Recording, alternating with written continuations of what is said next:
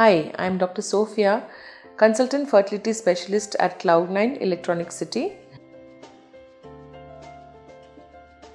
That is also one of the commonly asked questions, whether doctor can we go for a fresh transfer or should we go for a frozen embryo transfer.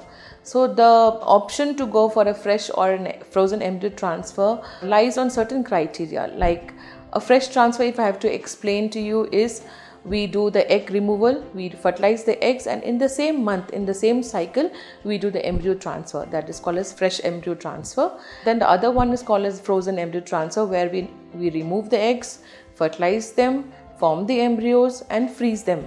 And after a period of time, we do the frozen embryo transfer. So the success rate is almost the same, fresh versus frozen, the success rate almost the same. But which patient should go for fresh or which patient should go for frozen lies on certain criteria. Like when we do the stimulation, IVF stimulations, we will be monitoring the number of eggs and the response by certain hormones like estrogen and progesterones. So these will be our guiding factors to decide whether we can go for a fresh transfer or a frozen transfer.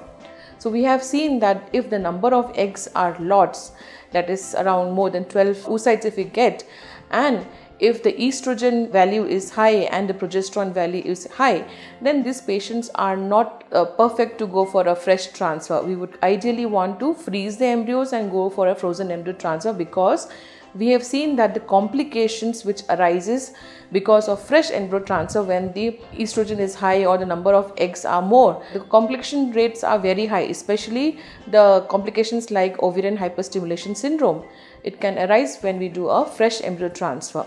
Also, we have seen that if the progesterones are high and we do a fresh transfer, the success rate is not so good. So in such a case, we would ideally want to freeze the embryos and go for a frozen embryo transfers. So if I have to broadly explain that, if the patient's number of eggs are less, estrogen value is less, progesterone is well within the normal limit, then we can go for a fresh embryo transfer. But if estrogens are high, progesterone is high, the number of eggs are more, then we would ideally go for a frozen embryo transfer.